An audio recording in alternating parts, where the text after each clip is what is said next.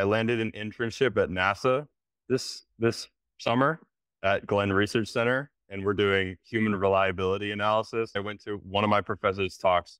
She was talking about ML research that is being used at Glenn. So this is Adam Kurth. He's a math and statistics graduate student at Arizona State University. And in today's interview, I go over exactly how he got this job at NASA and some of the other cool opportunities he's had as a math and stats graduate student. So you're going to want to stick around because he has some great tips for both math and statistics majors, as well as how he was able to get these opportunities for himself. I saw in the original message you sent me that you were a kind of math and statistics major. How did you get into that? So eventually, when I graduated high school, I had a 2.6 GPA. So my dad told me eventually he just really wanted me to succeed. And so I tried out his advice, and he said, just do math and stats. And so I tried it. I eventually learned from the ground up, algebra to calculus 3 and onwards.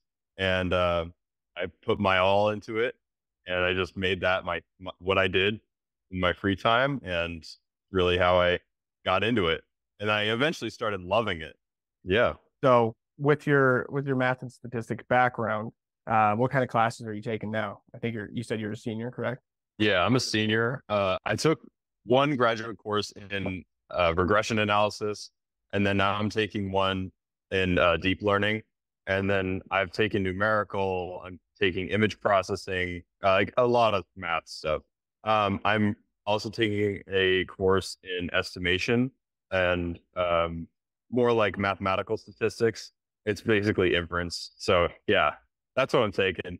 I'm taking one in biostats this summer as well. So that'll be cool. Yeah. Yeah, and I know a lot of people watching this probably, I mean, like a lot of people on the channel are either statistics majors, thinking about being a statistics major.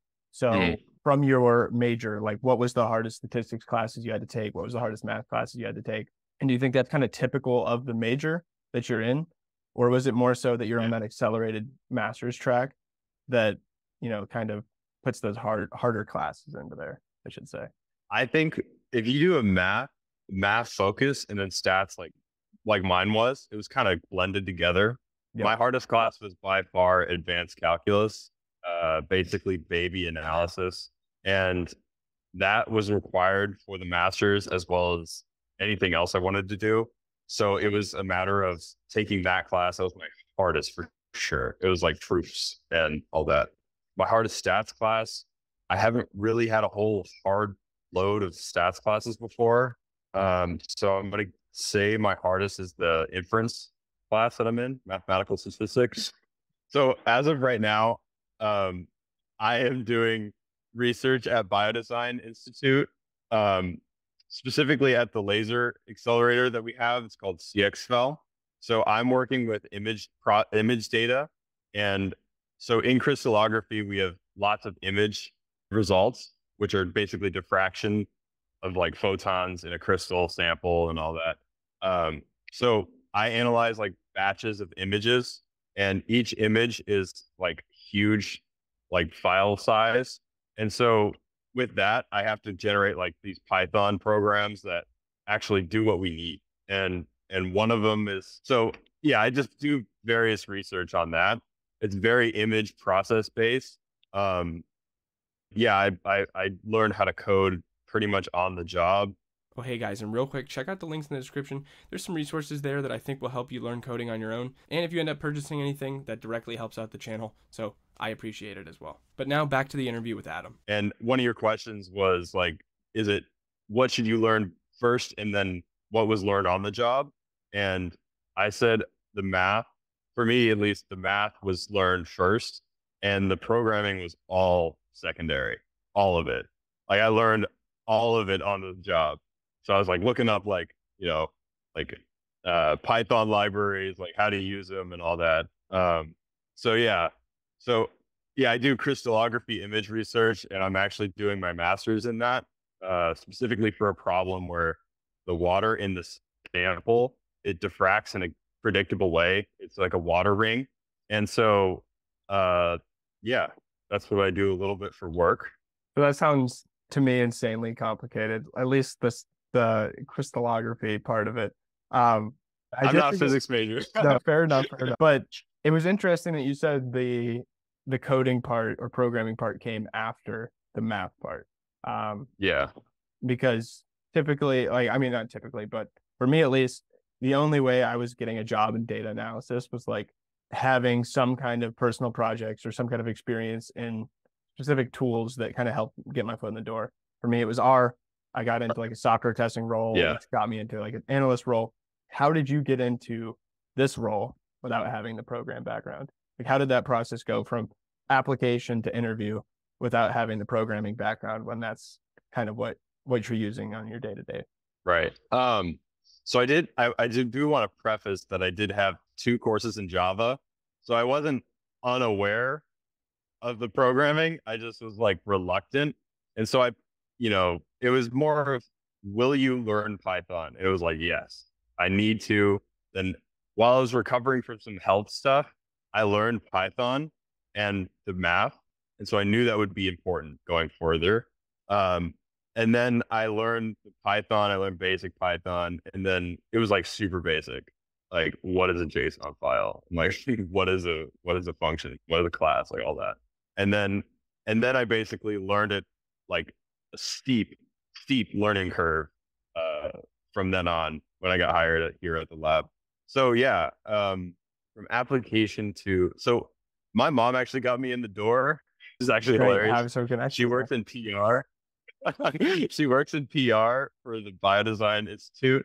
And so I just said, hey, I need a job. And I was talking to her about it. And she said, let me see what I can do, and kind of just sent my application. And so here I am. That's awesome, dude. Yeah, I mean, get it how you can, I guess. Exactly. So I do want to say that connections are everything. And not just my mom. Like, I had one of my math professors I took numerical analysis with. I went to one of her seminar talks this semester. I landed an internship at NASA this summer at Glenn Research Center, and we're doing human reliability analysis, like I told you. But yeah, that was all through my professor. Just going to one talk. Exactly. And I mean, I feel like a lot of people like don't even, that doesn't even cross their mind. Like, they feel like you gotta go to LinkedIn and like apply to jobs in there, just go into the pool with all the other people, man. It's like those connections. Too many people. And like, too many people. You're spending so much money at college, right? Like, use it to your benefit. I mean, so before you applied to the job that your mom works at the company, was there like anything you did prior to that, trying to find an internship in data? I applied to like every internship under the sun, but it wasn't like I had any marketable skills at the moment. It was just like, I know I've taken 2 Java courses and I know Calc 3. That's where I was at. Exactly. Like, there's not much connection. So in data, there wasn't much. I worked, like at Oregano's, like this Italian restaurant. Right. Like that sucked. So it's really just the connections that got me the job. Yeah, I mean, it's a similar story for me. A math professor got me into my research position. The research position, I learned a lot of coding on the job. And so, I mean, I feel like that's the way to go. Anybody listening to this, I think that's something to take away from that. But so tell me a little bit more about this NASA gig that you got coming up this summer. That sounds awesome. So I went to, like I said, one of my professor's talks. She was talking about ML research that is being used at Glenn, and a presentation about how radiation exposure by the space travel. And so just based on the prolonged exposure to different harmful types of radiation. And they tested this on rat very well. And then they created like some labeling of what was deemed a rat or a mouse affected by it. And then they basically generated tons of statistics off of that. I don't remember what the ML strategies they used. But so during my interview, they said, yeah, you're basically going to be generating like code for astronaut health and say exercise, sleep, like eating, and also like probably like reliability metrics, I would assume. So I really haven't had a ton of information about it, but it was a mathematician, 2 mathematicians hired. And so, yeah, one was a contractor and the other works for NASA. So Yeah. That's awesome. I really don't know much else. So when you say reliability, you mean just like whatever's affecting those mice and rats, trying to determine how that's going to affect human beings. Right. Using Yeah, we're machine trying learning to to do so. extrapolate to humans. Yeah. And so how much machine learning do you do in your current role? Like, what'd you say? Right now, okay. So we have this final project for deep learning, the class that I'm in. Okay. And we're generating something that's going to be used for the beamline, the commissioning of the beamline of our laser. And so when the scientists sit down right next to you and want like images of their data and stuff like that, they say, well, tell me where the peaks are of the image. And so we get the peaks, and then we can estimate the interaction distance of the sample and laser and detector, actually. So sample, detector, and that's like a diffraction pattern on the detector. And then, so that's an unknown variable. And with the water problem, we want to estimate what photon energy and what interaction distance there is. So those are two parameters we need to account for. And then we need to like actually diagnose as to what protein this is. So that's a whole nother problem. That's super complicated. But we're using convolutional nets like ResNets, basic CNNs, and that type of stuff to like extract the features of the images that we're processing. So yeah, I mean, that's a little bit about what I'm doing in research. And so it sounds like there's at least some overlap in the current role that you're able to leverage during that interview. So what kind of questions are they asking you in the interview, out of curiosity? Which interview? So in the interview for NASA about, whatever machine learning techniques they plan on using, how are they going about interviewing you for that? Are they giving you technical questions? Or are they kind of asking you what you've done, what you've applied? Yeah, they basically said, do you know what type of rigorous math do you know? Because they're mathematicians. They said, what type of rigorous math do you know? And I said, okay, well, I've had like a rudimentary course in analysis. And then they're like, oh, okay.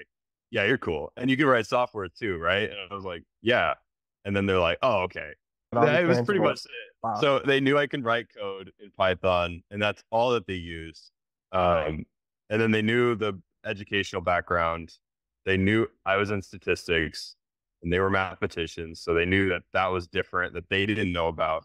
And so, yeah, there wasn't really tons of specific questions. It was more like, do you have a track record of producing software? If yes, then you're chill. It was really super mathematical background. Yeah. So for somebody who wants to do something similar to this, what do you think their direction they should go is? Get that experience, or try to pick up, self-teaching, or try to take classes more geared towards that? What do you think the best way to go about it is? I think that you should probably self-study as much as you can, just to fill the holes in your knowledge. But when you're in courses like in fall and spring semesters, you should take theoretical math classes, because that is irreplaceable. If you take a course in analysis, you're gonna be miles ahead of everyone. They're like, programming is, I think, it's just gonna be phased out, and we're just gonna be like with the AI and stuff. So I think that theoretical math is like critical thinking, and coding is on its way out. Like, even for me, like, I notice, chat being used a lot. Even the company I work at, they're building their own chatbot to use, because we're not allowed to use the others for patient security concerns. But exactly.